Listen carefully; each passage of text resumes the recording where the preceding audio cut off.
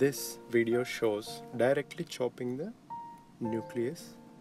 Spend some time on pre-phaco to clear the confusing softer epinuclear and cortex sheets. Make a small trench at the center in sculpt mode. Now change to chop settings. In phaco 3, burrow into the piece and hold the piece in phaco 2.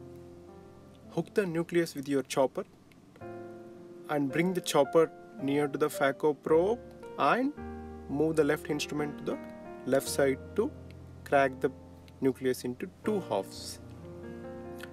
And repeat the same on other side of the trench.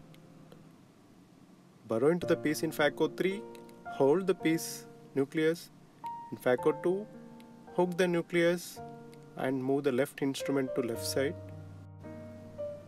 Rotate hemiquadrants perpendicular to the phaco probe. In the similar way, burrow into the piece and crack into two halves. Rotate the other piece also perpendicular to the phaco probe. Crack into as many as smaller pieces as possible. This video is to show the direct chop in a slow motion. Observe burrowing into the lens substance with probe, hooking the nucleus with chopper,